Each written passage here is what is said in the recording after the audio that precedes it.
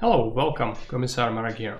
Today we are going to take a look at the trade tips and tricks for CZ3 Augustus and how do the trade monuments work and how you can interpret quota amounts and all the relevant stuff. So to start with, I'm going to talk a little bit about this, where we are. So I loaded up a city by Fairby on one of my maps, and so I'm here with you because he actually has both a caravanserai constructed as a lighthouse, which we are going to talk about these two structures a little bit later. But the first thing we need to address is how does trade work in general. So the very basic things you need to know is the traders will spawn from an entry point and head towards an exit point. This is the entry point, red flag, and it will head towards an exit point on the map, which is this blue flag.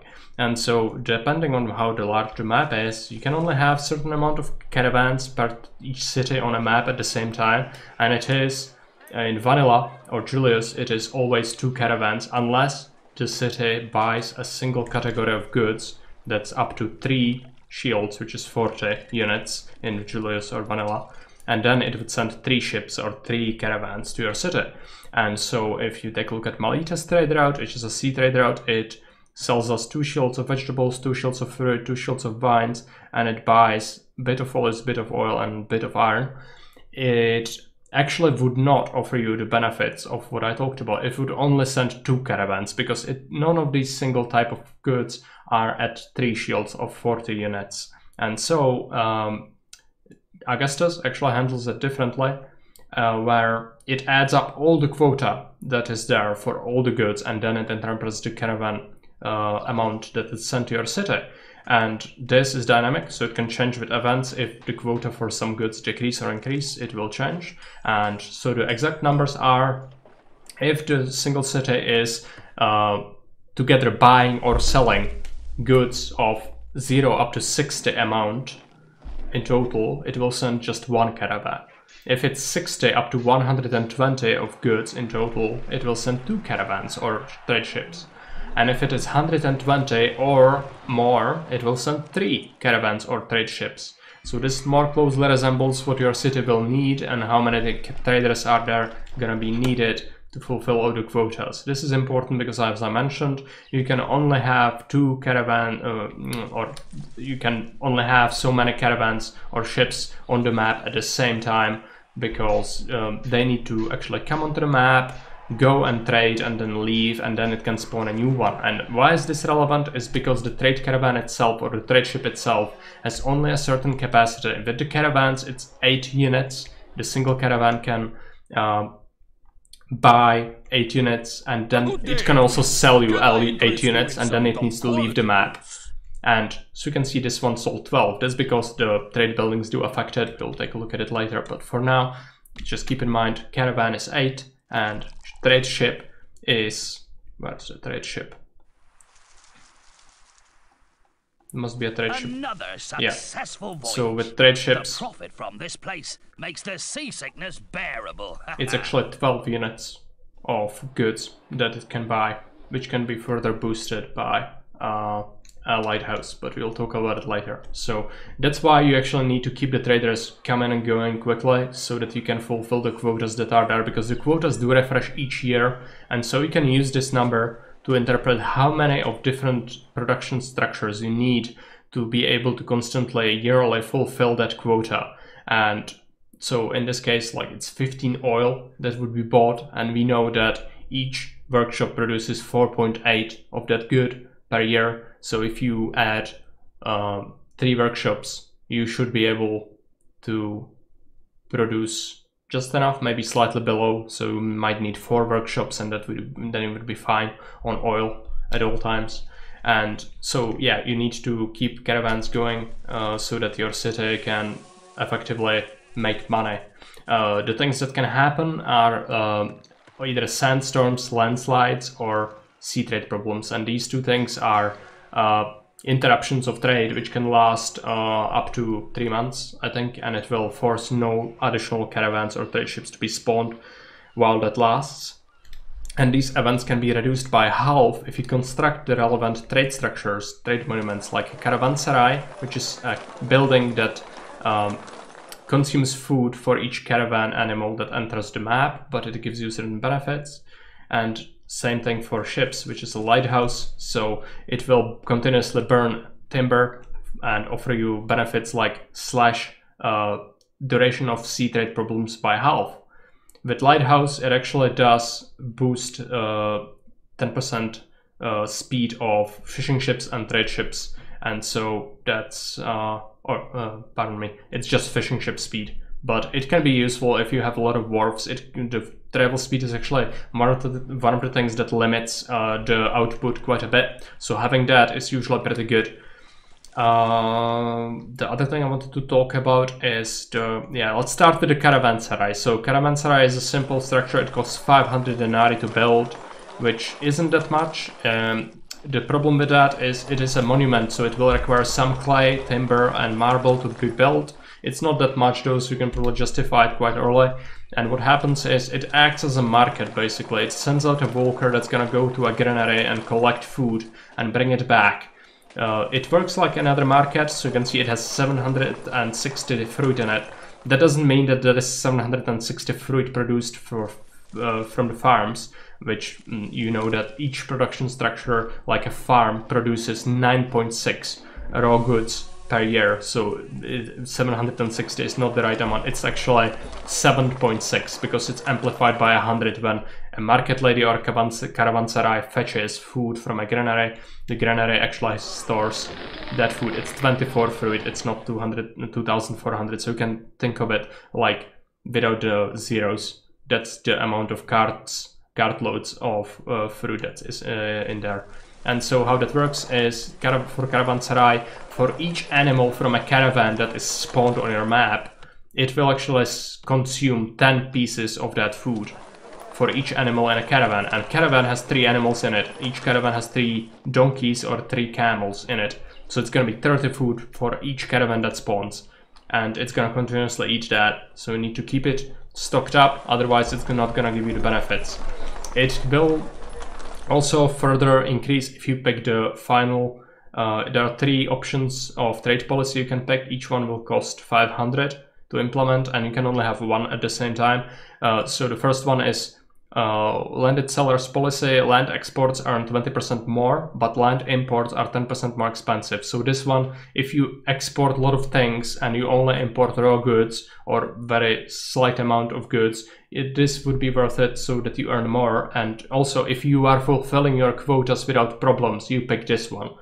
The other one is imports are 20% cheaper, but land exports are less. And this is bad because if it reduces your like olive price that's costing like 30 denarii and it reduces by 20, yeah, that's great. But it will also like, if you're selling pottery for 140 and you subtract 10%, it's actually gonna lose you more money because of that reduction. So this would be only situationally useful in case you are importing a lot of goods on some map for some reason, like manufactured stuff like wine or oil, then you might want to pick this one, but it's situationally useful. The best one is this one, apart from a situation where you are not fulfilling your quota correctly because of the length of the map or constant problems with trade. And so what you would do is you would pick up the third one, which is actually Concilium Quantitas.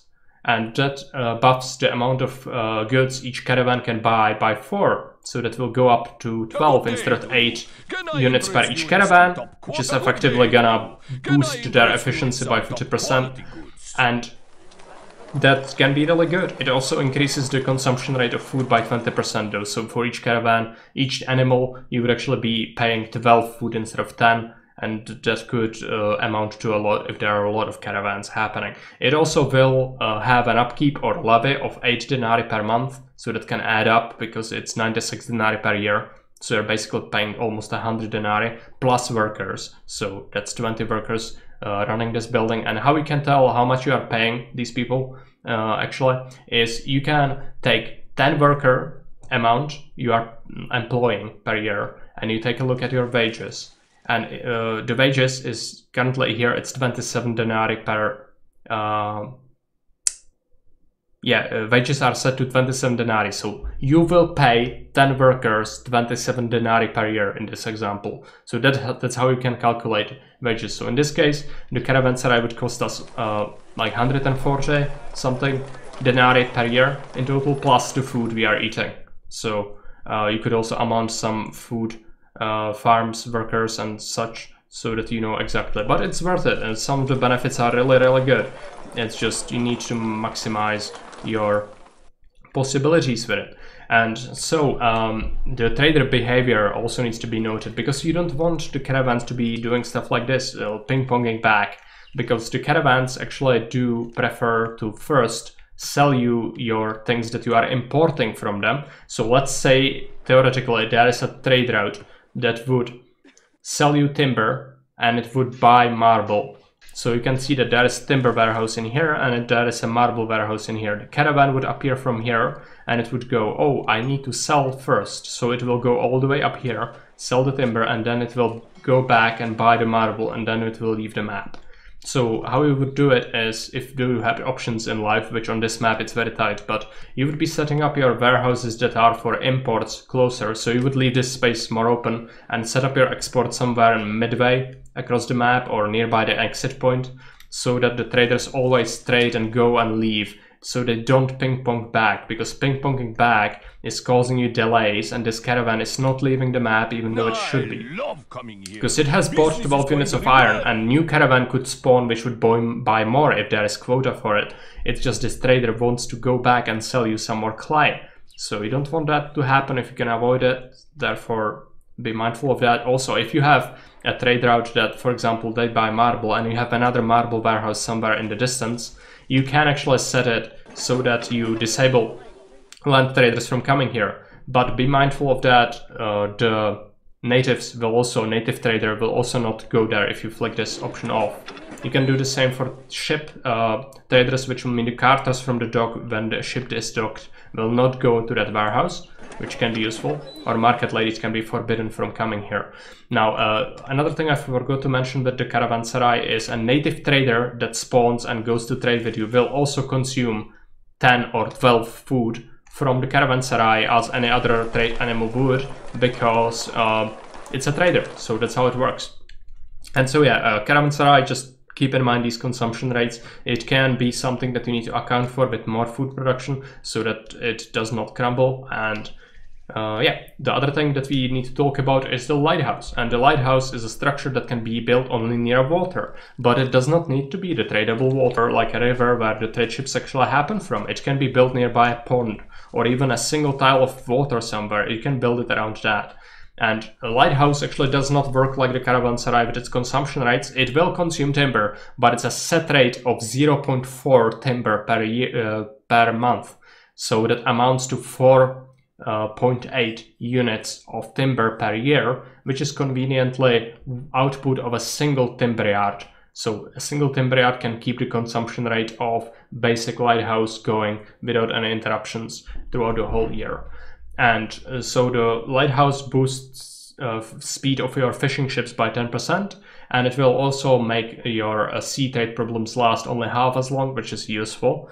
You can also pick trade policies for it, but first let's take a look at the levy. It's the same as with the caravanserai, so it's 8 denarii per month, so it amounts to 96 denarii per year of levy, plus 20 employees, so that's 27 denarii per 10 employees, as we looked at that before. So it's again at about 140-50 denarii per year you are paying for this monument to be kept going. Now it works like with food, so it grabs this timber from the warehouse and it splits it into units. So this is 5.8 timber in here currently, and it will consume 0.4 of that unit, so 40 of this split up amount. So from this 580 each month it will burn 40 units of that timber. And so it can also be boosted if you pick up the these upgrades are the same, by the way. It either boosts your exports while decreasing your it will increase your prices of imports, or you can do the opposite by reducing the price you are paying for imports, which is situationally useful because it will decrease your export prices.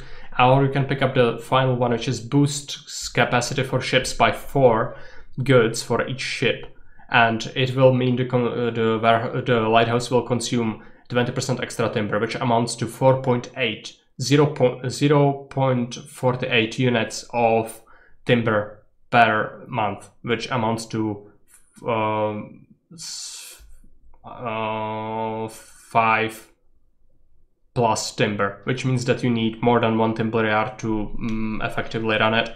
And for ships, it's actually not that useful to have the 4 extra goods capacity selected unless it's a specific circumstance. And that's because the ships actually by default have higher capacity than traders, like caravans. So it's much better to go with the prices usually. And so yeah, that's how trade works. The other thing that we need to talk about is custom empires. In CZ3 Augustus, there's been added a new feature in the unstable build, which is called custom empires.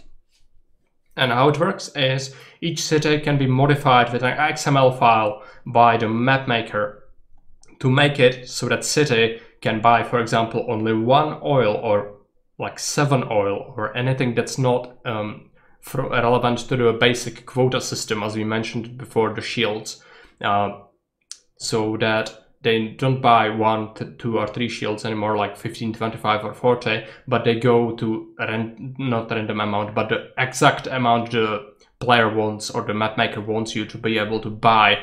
And so when you open up a trade route in C3 Augustus on the new unstable, be sure to always check the exact numbers of goods, because it can be something unconventional. It can be like 7 or 13 or 19 or something like that, so you might need to tweak your production to match that. And also it can go up much higher than 40, because in vanilla or Julius it can only be up to 40. In Augustus with the custom empires it can go up to 200 goods for that particular city, for that particular good. So in this case Miletus could buy up to 200 or sell us up to 200 fruit, or it could buy up to 200 oil if you said it so, but it would be kind of insane.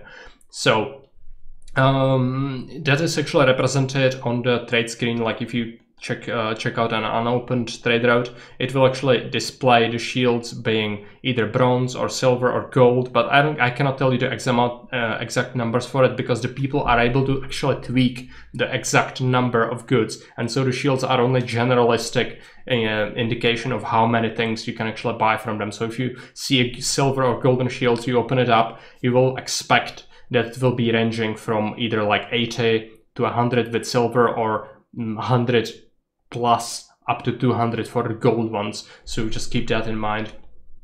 And yeah, that's gonna sum up my my tips and tricks on the trade. If you have any questions regarding this topic, you can ask me in the comments. I'll try to answer to the best of my ability.